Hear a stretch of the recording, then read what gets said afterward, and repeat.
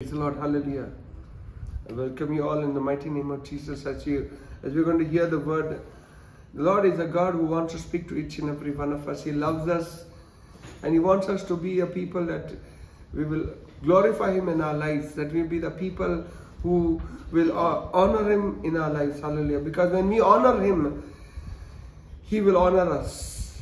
Psalms 91 says, when we honor the Lord, when we acknowledge Him, He will honor us. Yes, we want to be blessed in our lives. We need to honor God in our lives. We need to learn to honor Him. We need to learn to please Him in our lives. Hallelujah. So this important, the very most important thing is to grow spiritually in our lives. To be spiritually minded people. It is spiritually mindedness God looks at. Hallelujah. How much we are growing in the spirit, which is more important for the Lord. Hallelujah. That we may grow spiritually. That we may not be the people who will be drinking milk, but be the people who will eat solid food. Hallelujah. We look at the book of Hebrews chapter 5 verse 12 to 14. Hallelujah. Hebrews chapter 5 verse 12 to 14. Thank you, Father. We love you, God. We worship you. Hebrews chapter 5 verse 12 to 14. Thank you, Jesus. He says, in fact, though by this time you ought to be teachers, you need someone to teach you the elementary truths of God's word all over again. You need milk, not solid food. Anyone who lives on milk, being still an infant, is not acquainted with the teaching about righteousness. But solid food is for the mature. He says, but the solid food is for the mature, who by constant use have trained themselves. Who by constant use have trained themselves to distinguish good and evil. Wow, hallelujah. We are called to have solid food. Why? Why the solid meat? Because when we take hold of that, when we mature in the spirit, what happens? We train ourselves to distinguish what is good and evil, what is right and what is wrong. So in that, when we do that, we are living a life that is holy and pleasing unto God. If we keep drinking milk and we do not mature in God's word, mature in the spirit, we'll only be fighting in the elementary truths. We'll be sinning today, again tomorrow we'll be again we'll go and repent, and again sin the same, doing the same sin again, falling in the same sin again. We are not maturing. And we think we are holy people. We are sinning and we are repenting and we are doing, but we are not living, we are not maturing in the spirit. We are not growing in the spirit. How important it is for God to, when we have children in our homes, if the children are not growing, if the children are not maturing in the sense, in their body, they are not growing in their bodies, and something is wrong, we run to the doctor to see what is wrong with the child. We understand that the child at this age has to come to this level. When the child is growing, you know what the child has to do at that age. We know and we understand what it is in the physical. We know what the child needs to eat at a certain age, and after a certain age, we don't give him the same thing which he is eating at the age of 1 or 2. We don't give him the same meat, the same food what he is eating at the age of 1 when he is reached 10. We give him the food that he needs at the age of 10, not the food that he was eating at the age of 1. We know what it is in the physical realm. But in the spiritual realm, we got to understand the things of God. We have to understand, and we need to mature in our understanding, in what we are, who we are, and how we need to walk, how we need to speak, what we need to speak, or what we need to think, the thoughts. We need to be matured in our thinking. We should not allow any thoughts to control us. Any emotional thoughts, negative emotions, negative feelings should not control our minds, control our thoughts. If you are not growing in that understanding, if you are not growing that we are the beloved of Christ, that Jesus loves us, that He is for us and He is with us every moment of our lives. The child does not understand unless and until he sees the child, physically the father and mother. A 2 years old, a 3 years old child, if he does not see the child does not see the father and mother physically, he will start crying. He will be looking for the father and the mother. Because the child does not understand. That's why it will be crying for the child, for the parents. He'll be crying for help. Because it's a small child. It has not matured. But when it comes to the age of 10, he will not be crying for if he doesn't see his father and mother. He will not be behaving like how the child is at the age of 1. He will behave in a different manner. In the same way, when we come into our level, when we grow, when we come to Christ, when we come into the understanding of who we are in Christ, we need to grow in our understanding. We need to grow in that wisdom and that understanding. That's why in Proverbs chapter 4 verse 20, it says we need to understand and we need to take hold of God's word. And we take hold of His understanding, that who we are in Him. When we take hold of that understanding, we will grow in that understanding. Then we'll mature in that understanding, and then we'll behave in that manner. We'll live in that manner. We'll speak in that manner. Hallelujah. Thank you, Jesus. That's why it says, but solid food is for the mature, who by constant use have trained themselves. So the training is left to us. God will never train us. He will give us that understanding. But if we don't take hold of that understanding and train ourselves, that yes, when I understand who I am, my identity is very clear about who I am. My identity in Christ, my life in Christ, my standing in Christ, where I am, who I am, with whom I am, who is with me, who is in me, who dwells in me, who lives in me, who has already provided for me. Hallelujah. He is the Alpha and the Omega, the beginning and the end of my life. He is the source of all goodness. There is nothing that is lacking, because I do not lack for anything, because He is the Lord of my life, the shepherd of my soul. Everything that I need pertaining to life will be provided, because He is my Father. He is my God. He is my great I am. He is a good God, and He loves me and He calls me by name. If that, when we grow in this understanding, when we grow in that fullness of who we are in Christ, then we grow, then we move from one level to another level, and we become mature, and we become solid, and we become strong in ourselves. That is what God is looking for. Hallelujah. Thank you, Jesus. Hallelujah. Thank you, Lord. In 2 Peter chapter 3 verse 18, grow in the grace and the knowledge of our Lord and Savior Jesus Christ. Hallelujah. Grow in what? Grow in the grace and the knowledge. See, grace come to us, but we need to grow in that grace. How do I grow in that grace? When I understand, when I read the word, when I mature myself, when I understand and have that understanding of God's word, because God's word is God's grace. God's word is God's grace. The power behind, the power is in His word. And when we understand the word, the grace that is in that word will increase in us. And when the grace increases in us, we become more and more strong, and we become more mature in ourselves. Hallelujah. We cannot be the same people what we were 1 year back, or 2 years back, or 3 years back. We cannot be the same people. We cannot walk in the same manner, in the same talk. And I see so many believers today.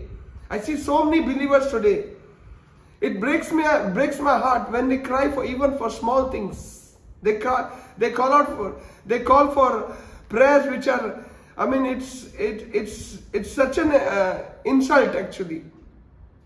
You feel, I mean, where we are, what we are, how we are walking, in what way we are walking. The word of God says we are seated with Christ in the heavenly places. We are heirs to the throne of God.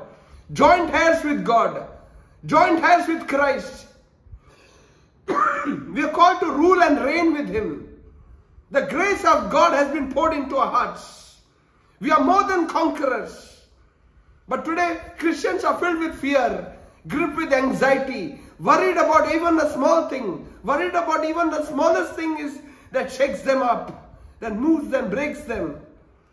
A small thing happens, they are shaken. Small thing happens to their children, they are completely gone. Hallelujah. But our understanding is so, that's why he says, but solid food is for the mature. Are we the matured? That's a question we need to ask. Hallelujah.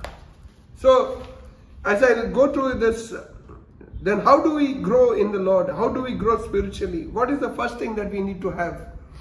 The first thing that we need to have is to cultivate a hunger for God. You need to cultivate a hunger, a thirst for God. Many of us do not have that hunger and the thirst for Him. We have every other need. We go to God for every other need. But we do not ask, Lord, I want more of you in my life.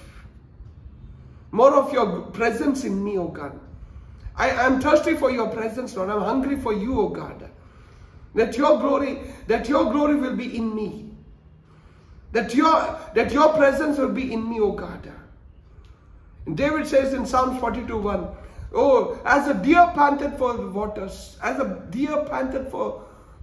so, O God, my soul longeth for you, O God. My soul longs for you, Master. Yes, Lord. In Revelation chapter 22 verse 17, the Spirit and the bride says, come, hallelujah. God is calling us to come. In Revelation 21 verse 6, it is the Lord who is calling us to come and to drink of Him. He said to the woman at the well, in the 4th chapter of Gospel of John, He says, if only you knew who I am, you would ask. You would ask for me. Because I can give you what you do not have. Because you need me. You need me in your life. Everything else will never satisfy your life. Only you. It's all about me. Have me in your life. Have my fullness in you. Hallelujah. Let my presence be in you. Hallelujah. My glory dwell in your heart. Today I very rarely see Christians asking me to pray. Brother, please pray, brother, that I might have the fullness of Christ in my life. That I might have the Lord dwelling in me richly. Hallelujah. That I may have a hunger to read more of His word, Lord. That I pray, brother, that I might have a hunger for His presence, hunger for His word. Pray, brother, that I might have, that I may desire to serve Him and to honor Him in my life. Very few I've seen people coming and asking these questions. Hallelujah. That's why the first point is, you should cultivate a hunger and a thirst for God. Hallelujah. Jesus always had He always had the presence of the Father always with Him. He says, I and the Father are one. He said, I and the Father are one. We are one. Hallelujah. He was never separated from the Father. He always carried the presence of the Father in Him. Hallelujah. The glory of the Father inside of Him. I am in Him and He is in me. Hallelujah. We are one, He said. Hallelujah. Hallelujah. Thank you, Jesus. And then He said, now I am in you and you are in me. Hallelujah. Are we conscious of the presence? Are we conscious of His presence in us? His glory in us? Hallelujah. Thank you, Jesus. That's why we need to practice the presence of God. Practicing His presence. It does not come easily. You need to practice the presence. You need to sit. You need to ask the Lord, Lord, wash my conscience, Lord, with your precious blood. Wash this conscience of mine, O God, with your precious blood, O Lord, that I be holy. That I may feel you, O God, that I may see you, O God. That I may experience you, O God, every moment, O Lord. That you will come to a place that you will be so conscious of Him that you will be one with Him in His presence. That is possible. I read about one brother, his name is Brother Lawrence, in the 17th century. There is a book, Practicing the Presence of God. He wrote about his how he cultivated the practice of the presence of God. Hallelujah. It did not take he had to work on it. Hallelujah. He worked on that. He worked on that. He was actually having some defects in his body, but he would be he was practicing that so much that even as he was working in the kitchen, he was cutting the vegetables, he was cutting the things, but he was creating an atmosphere. Lord, you are present here, Lord. Your presence is here with me. Your glory is here with me, Lord. Hallelujah. So he was creating that atmosphere. He was creating that mindset that he is in His presence, that God is with him. The reality is the Lord is there with you, but we are not conscious of His presence. That's why we need to die to ourselves so that we will be alive to Him. Die to ourselves. We are so alive to everything and anything outside, but we are not alive and conscious of His presence in us.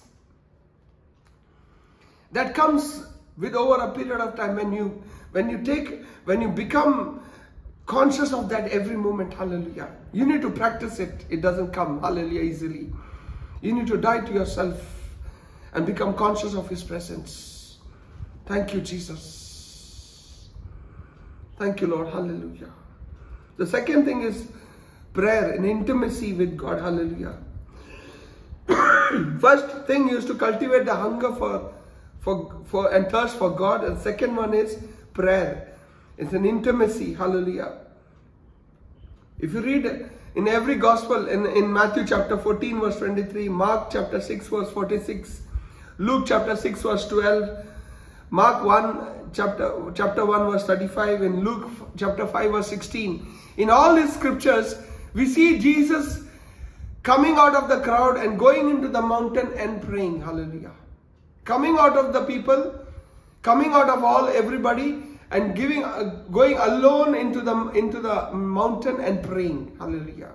He was alone with the Lord. He was alone with the Father, praying, giving time in his having an intimacy with God, intimacy with Him. Hallelujah. That intimacy with God is so important, my brothers and sisters. The time in His presence is so important. The prayer that we need to have, that relationship with the Father, relationship with the Lord. Hallelujah. The Holy Spirit is in us. The Holy Spirit brings us into the presence of God.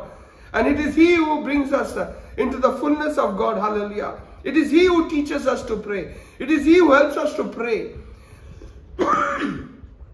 It is He who brings the words of life out of us. Hallelujah.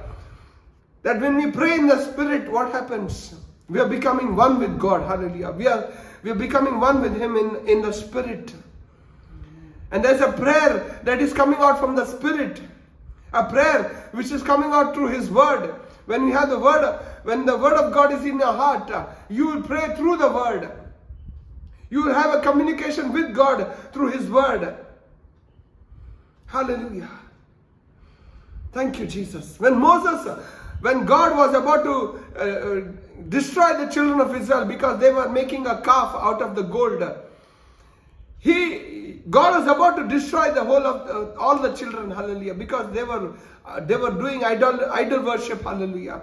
But Moses came and intervened in the middle, and he prayed and he asked the Lord, remember what you have promised to Abraham, Isaac and Jacob. Remember, Lord, what you have said. You see? He took hold of God's own word, what he said, what he had made a covenant with Abraham, Isaac and Jacob. Moses remembered that what God said. And he reminded God and he said, Lord, you cannot do this because you have given your word to your patriarchs, to Abraham, Isaac and Jacob. You have given your word, Lord. And then God relented. God relented. He did not do what he was about to do because he was reminded. Not that God does not remember, but see the intimacy that Moses had with God. The relationship that he had with God Almighty. Hallelujah. That God relented. You will see how Daniel prayed when he remembered what Jeremiah had prophesied, that 70 years that they will be in Babylon, and the time had come, and Daniel remembered what prophecy what Jeremiah had given, and he remembered that word, and he prayed that prayer, and God answered his prayer. Hallelujah. He was on a fast for 21 days, and God remembered what Daniel was speaking the words of prophecy which Jeremiah had given. Hallelujah. So today when we come before God through his word and pray, and through the Spirit will give that utterance. The Spirit will give you the utterance to pray. Prayer is not just asking, give me this, give me that. It's not, I don't call it as a prayer. I don't pray that prayers. I don't have that prayer in myself. I don't get to the Father to ask me for the things of this world. I don't ask for things. But I come before him because he is my loving Father. He knows, he loves me. He calls me by name. He has carved me in the palms of my hands, and he has called me by name. Hallelujah. He knows me. Hallelujah. If I am known by him, he is too big for me to ask him anything. Hallelujah. He is too holy and he is too great. Hallelujah. That at his breath the stars were made. At his breath the stars were formed. The sun, which today no one can see. The moon, which no one can reach. Hallelujah. Only those who are going there. Hallelujah. But no one. He has named the stars, each one of them. Hallelujah. Thank you, Lord. This big God that we serve. And we need to love him above all things. Hallelujah. And give him all that we have. Hallelujah. Thank you, Jesus. That we might have that deeper intimacy with him in prayer. And love him and worship him. And give ourselves fully to him. Hallelujah. The third one is to meditate the word. To meditate on God's word every day. Hallelujah. This is why we need to mature in the spirit, to mature in God's in the realm of the spirit. We need to mature in spiritually. This is the third one. Is the most important thing is to have the meditation of God's word every day. To meditate on His word, to read His word, to understand His word, and to take. We need to take efforts. We need to buy a study Bible. We need to read the Bible and take the cross references to the Bible. Whatever the scriptures are, the cross references are there, so that we can go and study what the scripture means, where it is connected to the Old Testament, what it means, why we need to understand, how we need to understand this word. So we mature so we grow in that word. So we meditate on that word. We chew the word. And that nourishment comes into our spirit, and that word goes and settles in our spirit. It goes and settles in our heart. When it goes and settles in our heart, when we understand God's word deeply, it goes and settles in our heart. Then what happens? When in the time of your trouble, in the time of your storms, that word will come alive. The Spirit will bring that word to you. The Spirit will give you utterance. And through that word you will be able to pray.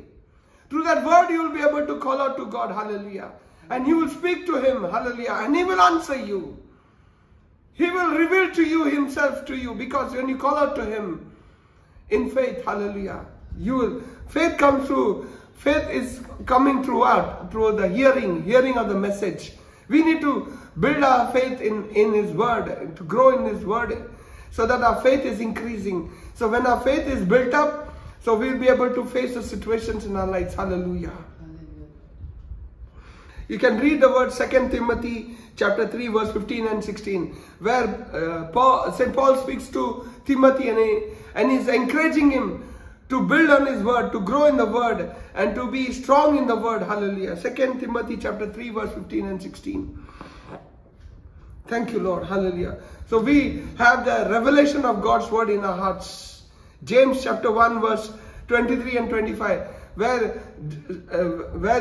he says that you should not be a people who read the word and forget the next moment. There are some people, we do not know what we have read the word in the morning only. We do not know what we have heard the word. Hallelujah. I ask many people when they go for mass and they come back, what is the readings? Reading, they will shake their head. Which reading? We don't know which reading it was. This is how we go to hear the word. We go to hear the word as we are, and I don't know, it's a shocking thing actually. Hallelujah. Thank you, Lord. James chapter 1 verse 23 and 25 says, anyone who listens to the word but does not do what it says is like someone who looks at his face in a mirror, and after looking at himself goes away and immediately forgets what he looks like. It's like a person who has looked at his mirror and he forgets how he looks. Some of us, we read the word like this. We read the word and we forget what we have read. Hallelujah. Thank you, Jesus. But only those who intently look at the word and do what the word says, it is they who will be blessed, the word of God says. It is they who will be blessed.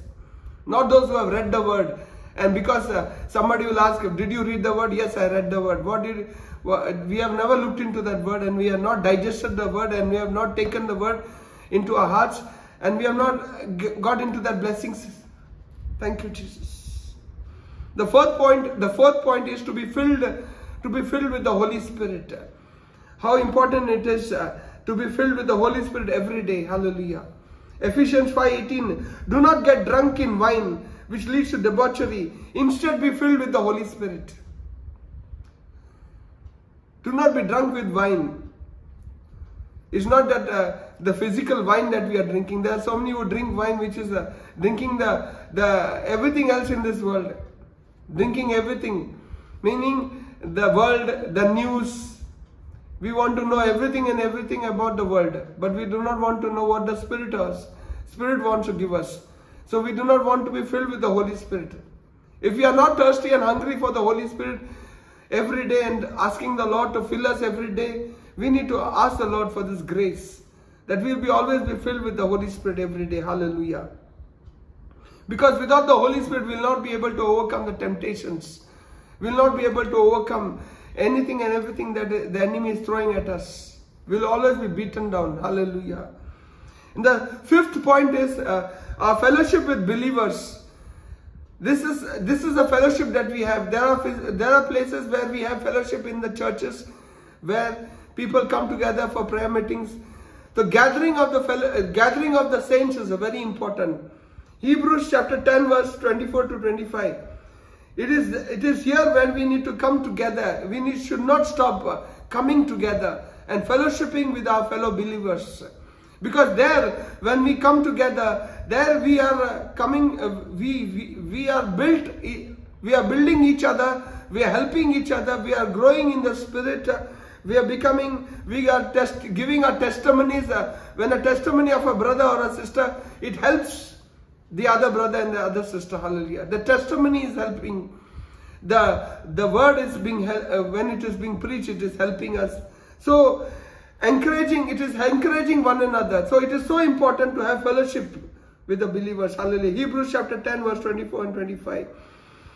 Then the sixth point is discipline. We need to discipline our lives.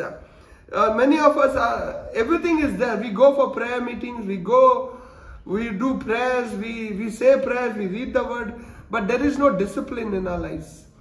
Our lives are not Our lives are not controlled by the Spirit. Our lives are haywire. Today we speak words of life, and next thing we do is our tongues are not controlled. We speak negative words so easily.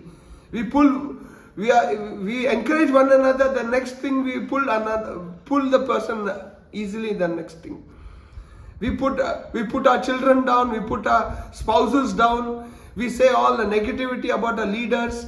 We say negativity about all those who are spiritual leaders, and we talk all the negative things. And we put our bodies in darkness. Our spirits go down.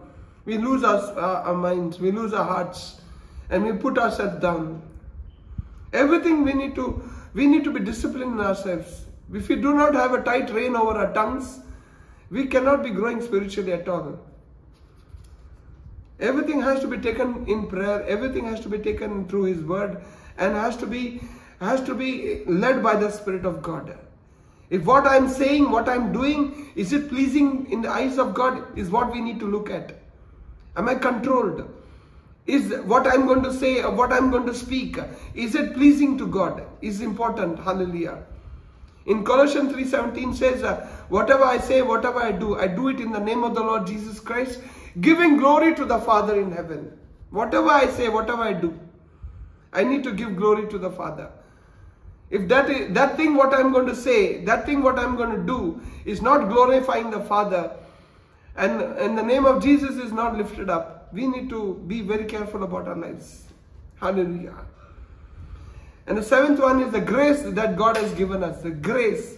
We need to be the people who will be the people who will offer that, be available for people around us. Hallelujah.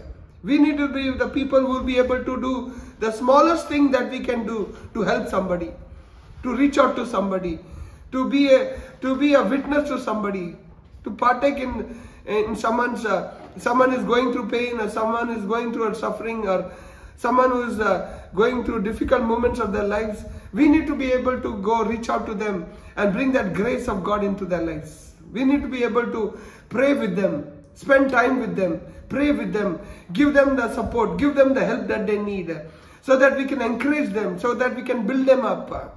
That grace is given to us. We need to use, let that grace be used for the greater glory of God. Hallelujah. We need to let that grace be used for the greater glory of God. I remember even when the most difficult times, I used to be working in my office. I used to work for 12 hours, 13 hours, sometimes the whole day and the whole morning I used to work. In that tired moments also, wherever God is giving me a small opportunity to do anything, God gave me the grace to reach out to those people. Hallelujah. To help people in troubles, to help people in the difficulties. Thank you, Jesus. When you make yourself available for God, then that grace will be flowing out of you. Then the grace will be available for people, because you have made yourself available for Him. Hallelujah. And the eighth point is, when you go through most difficult moments of your life, in the sufferings, in those moments of your difficult moments, hallelujah. In those moments you should not lose that opportunity that God gives you. Because these are the moments when you draw more and more closer to the Lord. That's what I always, that's what St. Paul said, I rejoice in my sufferings. Why? It brings him more and more, draws him more and more closer to the Lord. Hallelujah. In that, we are able to experience more and more of God in our lives. We experience His closeness. We experience His joy in our hearts, in the midst of our trials. The joy of the Lord is our strength. In the midst of our trials, His joy will be with us. His strength will be with us. We'll see His hand working in our lives. We'll be able to experience Him more and more closer to in our lives. Hallelujah. So out of this, we need to let God move through us and draw us more and more closer through that suffering that we are going through. Hallelujah. Thank you, Lord. So these are the 8 points that we need to take hold of it, and so that we'll grow more strong and more spiritually, and become more and more closer and aware of His glory, of His presence in our lives, and be a people filled with the Holy Spirit, that will be spiritually matured people, and be people that we can bring glory unto His name wherever we are. Hallelujah. Thank you, Father, for speaking your word to us, Lord. Thank you for opening our hearts, Lord, to hear your word, that we become more and more mature, oh Lord. Thank you, Lord, that you are more than enough for us, Lord. Help us to grow spiritually, oh Lord. Help us to grow in our hearts, in our minds, in our thinking, in our speaking, in our walking with you, oh God, that we become more and more like you, oh God. Hallelujah. Because you are all that we need. You are all that we need in our lives. Without you, we are nothing, oh Lord. Hallelujah. Let your kingdom come, oh God. Let your will be done in our lives. In Jesus' mighty name we pray. Amen. Hallelujah.